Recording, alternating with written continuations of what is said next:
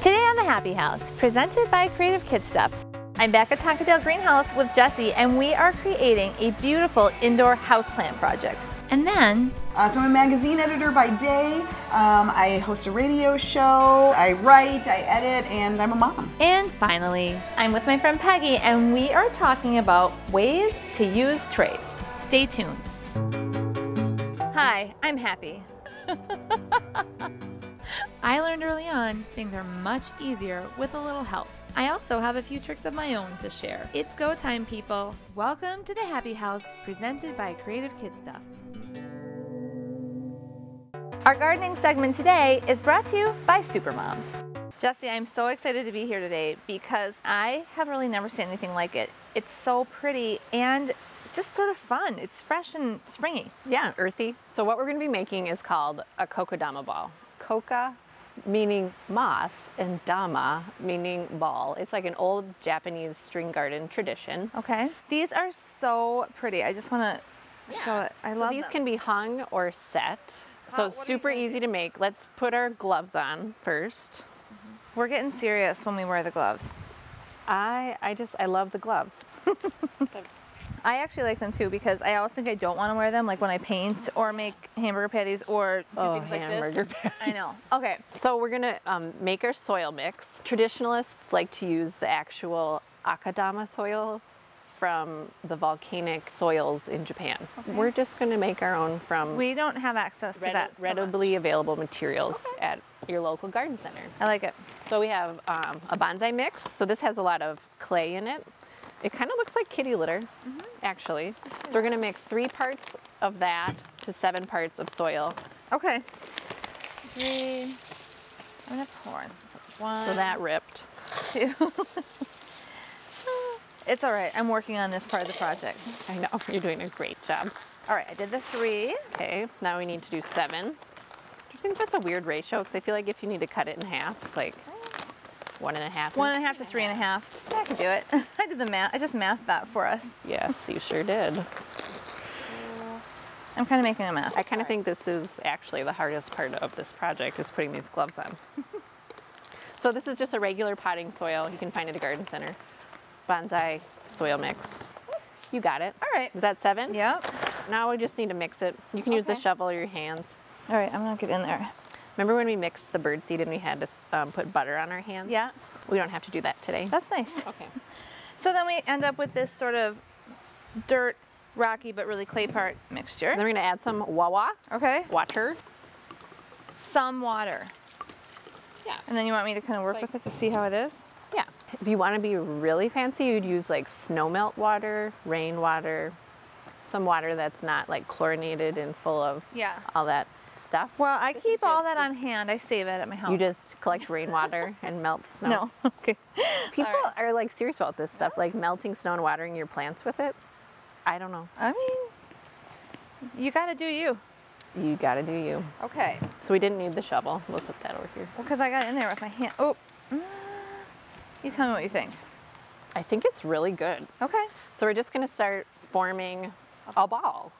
Mine seems small. Is this too small? Yes. Yes. Well, you want to probably think about the plant you're trying to accommodate within the ball. So I've chosen a selection of 4-inch plants that would be suitable for a kokedama ball. You can do any kind of plant. It's probably more recommended to use low light plants because if the moss and things are in like direct sunlight, they're going to dry out really fast. Got it. Is this? I think that's looking really great. We did a great job on the ratio of water here. Yeah. Let's set our balls aside. Which plant would you like to work with? I kind of want this one. The fern. Okay, that's a really good choice. So that's a mother fern. Can you just pop it out of the container? I sure can.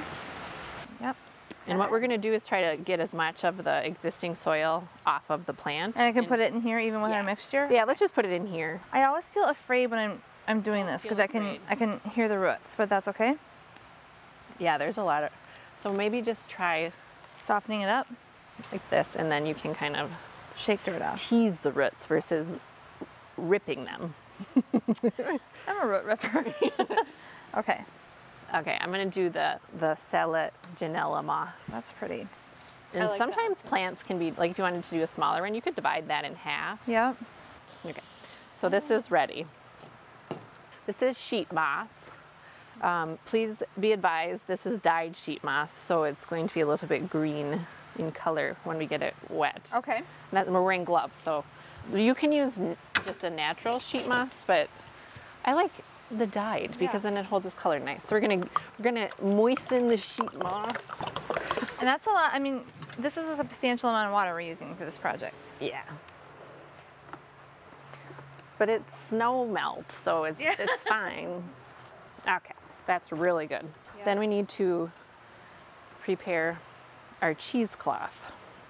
And is this just like the cheesecloth you could get at your grocery store in the baking area, or? Yeah, for a 4-inch plant, you need a square about this size because we're going to wrap it around our ball. Yep. So now we're ready to rock. Now this is the part that excites me because it's kind of like twisting an Oreo. Okay. So we're gonna like twist and pull it apart. We basically want to break the ball in half without This is making me nervous. crumbling it. Okay, I'm gonna watch you. And guess what? If it crumbles, we can start over. Nice. I did it. Okay, I think I did it, right? So now we're gonna place our plant's root ball Oh, okay. inside. And it's like the tall way. I mean, right? So I'm making like a sandwich. Yeah, that's exactly right. A sandwich. Things are kind of breaking down a little bit over here. Just go with it. Now we're gonna squeeze it back together. Yep. It's kind of like you're making a ponytail at the top. Yeah. My daughter won't let me touch her hair or make ponytails. So this is what I have to do to get To get that to get by. Yeah. Okay. Okay, then we'll place it in the middle of our cheesecloth and pull up the 4 corners. And if you have a little extra, just kind of tuck it, or we could trim it down, but I feel like I don't really have a lot of extra. Okay.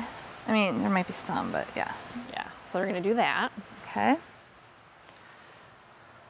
And now we choose a generous piece of sheet moss. So it's kind of nice if you can do it with one continuous piece, but definitely not required. Which one?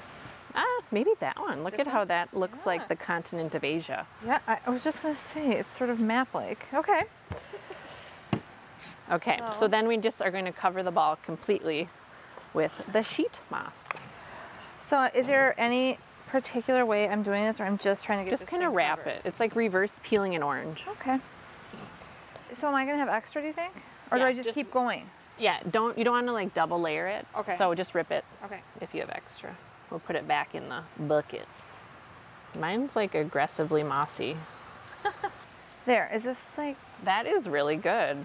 Mine is a little wonky. Here. this is messy. So now we're going to take some twine or cotton rope.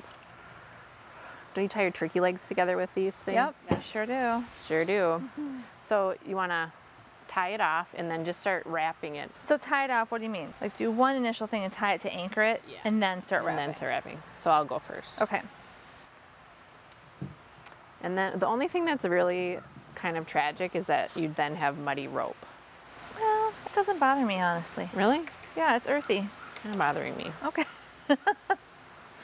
So you could use like jute, you could use colored rope, you could add beads and baubles. Like some copper wire would be really pretty. Oh, yeah. Fishing line if you want it to be kind of like invisible. Yep.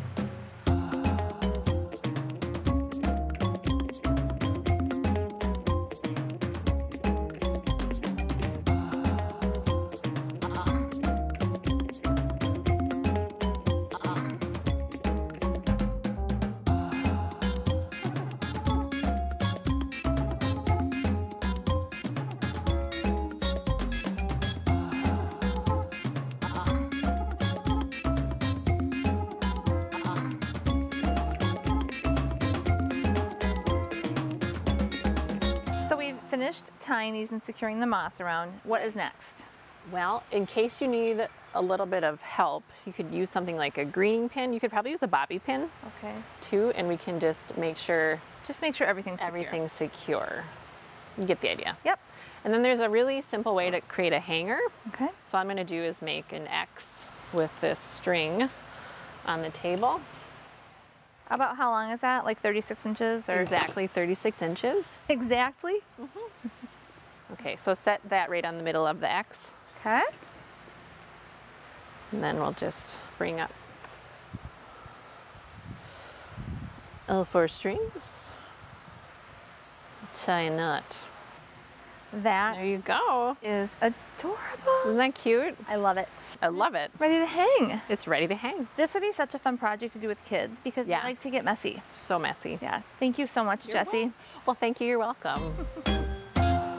Coming up next on the Happy House. From the time my first child was born, I thought I'm gonna do my writing when he's napping or when when he got older, when he's at school, and I'm gonna do my running around with my kids. Because Yes. I wanna be with my kids. Right.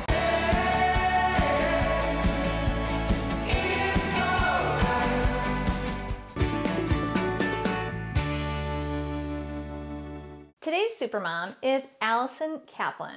Allison, tell us a little bit about what you do. So I'm a magazine editor. I work at That seems exciting. It is exciting. Yes, it's not quite as glamorous as people think every day, but there are moments of glamour and intrigue. Yes. So I'm a magazine editor by day. I host a radio show. I do things like this. I write, I edit, and I'm a mom. And you're a mom. And I'm a mom. Oh yeah. Oh yeah, there's that. There's that. I should have said that first, well, right? Well, I mean, no, it's okay. Just How do you marry those two things up? Because I know we just joked about it, like, oh, and I'm a mom, but that is honestly, it's huge. Right. It's huge. So how do you marry those things? Well, it's funny because I talk to a lot of busy women who try to compartmentalize everything. You know, who they work during these hours, when they get home, they shut everything down and then they're really present. I'm terrible at that. Everything is all mashed up. That's how it is for me too. And I find that that whole work-life balance thing stresses me out. Like I just want to work and live all the time. Right. Me too. Yes. Me too. And I'm lucky in that what I do, you know, I'm a lifestyle editor. I write primarily about shopping and style. And so my job requires me to be out in the world doing things. And from the time my first child was born, I thought I'm going to do my writing when he's napping or when when he got older, when he's at school, and I'm going to do my running around with my kids because I want to be with my kids. Right. So it was a little tricky when Oscar was afraid of mannequins because I go to a lot of stores. So we had some rough months there, but we worked through it. Okay. And yeah, I mean, I've always brought my kids with me whenever I can and whenever it's realistic. And I actually think that's okay. I think it's healthy for them to see that I'm working and discuss why I'm doing what I'm doing. And I like that. I think more people should take that approach because it is interesting how kids can learn about negotiation skills by watching something happen or learn just different life skills that they might not learn just if they're at home all the time or not part of those experiences. Right, and getting to see what I do so it isn't such a mystery and just kind of getting to see how you balance different aspects of your life. Now, I mean, the con on that is that they go to bed and then I'm usually back on my laptop writing and doing things that emailing. I always say the best time to reach a busy woman is late at night after the kids go. I respond. We're all online. You and I have done. Totally. You're like, why are you up? Midnight emails. Why are you working? Always. Okay. Why we're all doing the same thing. So Yes. it makes me feel good. But you know what? That's a trade-off that I am more than willing to make if it means that I'm able to come home earlier, be at the games, do the doctor's appointments, and spend more time with my kids. All right, here's the question of the moment. What is your favorite part about being a mom? Oh, the cuddles. I know, it's so good. Yeah, and they still are willing to do that. So I know. And you have two boys. I met both of them. They're so amazing. Yeah. They're not the same though. They're Oh my gosh. They night are and day. Totally different. Isn't that Totally crazy? different. It is, and it's fun. And you know what? And I like both things equally. And I go to baseball games for one, and I go to theater performances with the other. And and they do things together. And yeah, it's really interesting to see how you can produce two totally different humans. I agree. Fascinating. I mean, I have 4 different humans, and they're all. It's just. I think it's one of my favorite parts about being a parent. Honestly. Yeah, just kind of discovering who they are and sort of watching them evolve. That's a pretty cool thing. That is. Well, you have some pretty cool kids. Thank and you. are You do a too. super mom. Thank you. So thanks for coming in to talk to us. My pleasure. Hey, Oscar. Hey, what? I know your mom. Yeah. She's kind of a super mom, right? Mm-hmm. What's your favorite thing about your mom? My favorite thing about my mom is how she can multitask like 10 things at once. Really? So she'll be like in the car driving my brother and me to some random place wherever we're going. She's talking on the phone, doing like a business call or something. she's feeding us at the same time. It's just crazy. So that's my favorite thing about my mom, how she can do so many things at once. She really is a super mom. Yeah. Thank you. Coming up next on the Happy House, I'm with my friend Peggy, and we are talking about ways to entertain with trays. Today's entertaining segment is brought to you by Supermoms.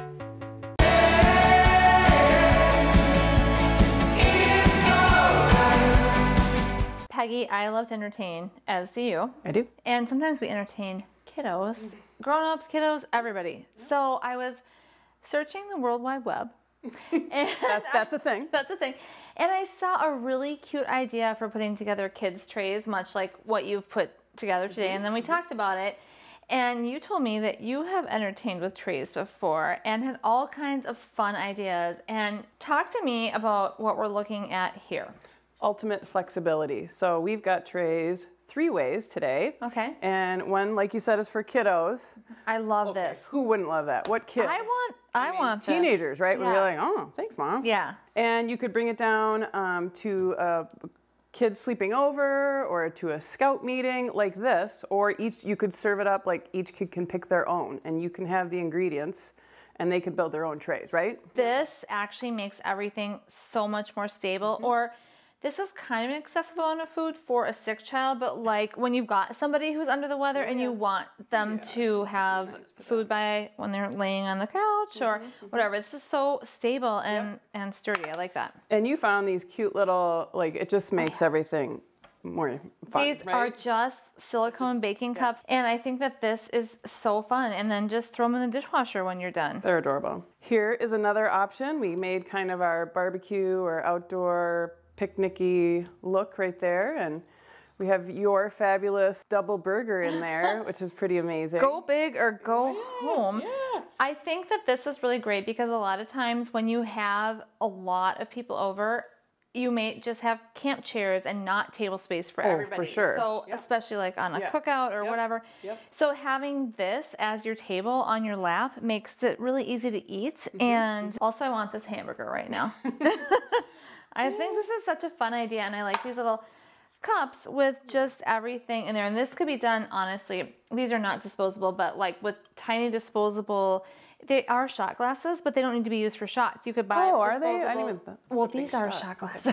I don't know what these are. Okay. But in the grocery store, in the paper aisle, they will have big cups, small cups, but just buying a whole bunch of disposable little cups for people to fill up their own size, I think is a great idea.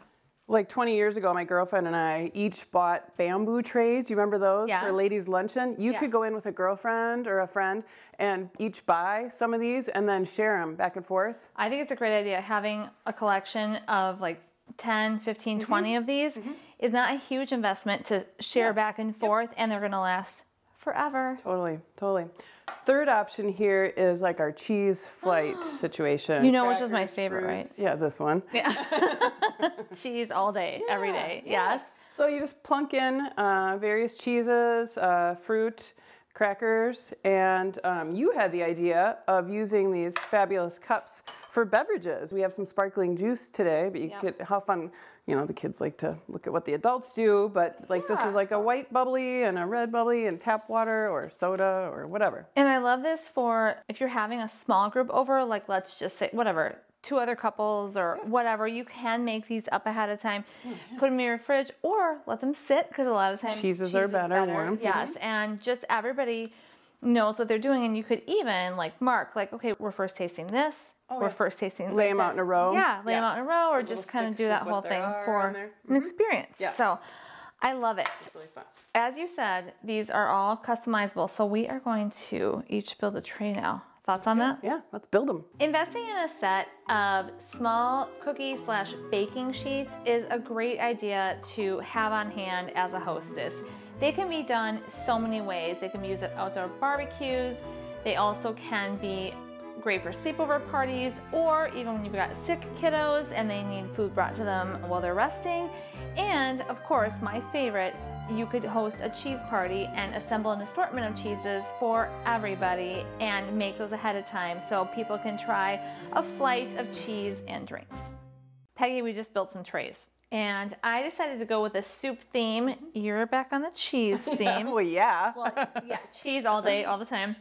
So basically, I chose like a tomato soup, and then honestly just use a lot of whole foods here. Just an avocado that you can eat with a spoon. Put it in your I like to eat avocados with a spoon. I do too. Add a little sweet, savory. I have this mustard here with the pretzels.